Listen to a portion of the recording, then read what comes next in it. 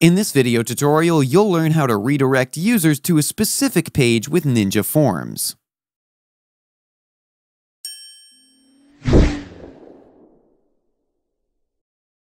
Ninja Forms is a very simple drag-and-drop form editor. You can use this plugin to create any type of forms for your website.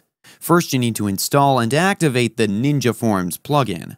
I've already installed it, but if you need help installing a plugin on your website, we have a video explaining how you can do that too.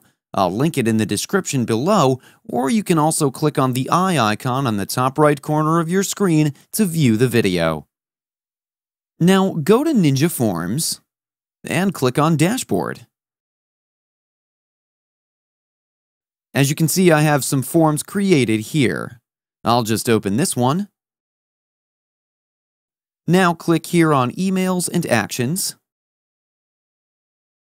Click on this plus sign here and click on the Redirect field.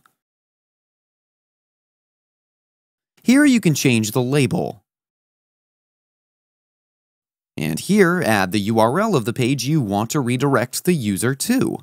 Make sure the URL is correct, otherwise the user will get a 404 error message.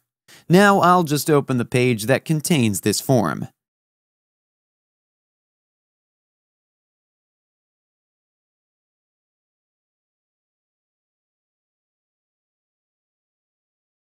And I'll fill the form.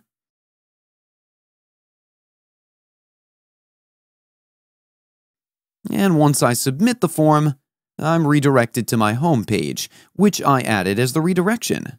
This is how you can redirect users to a specific page with Ninja Forms.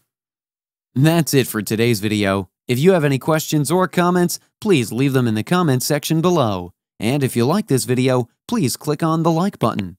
If you're new to our channel, hit the subscribe button and tap the bell icon so that you don't miss any of our future videos. Thanks for watching. We'll see you at the next one.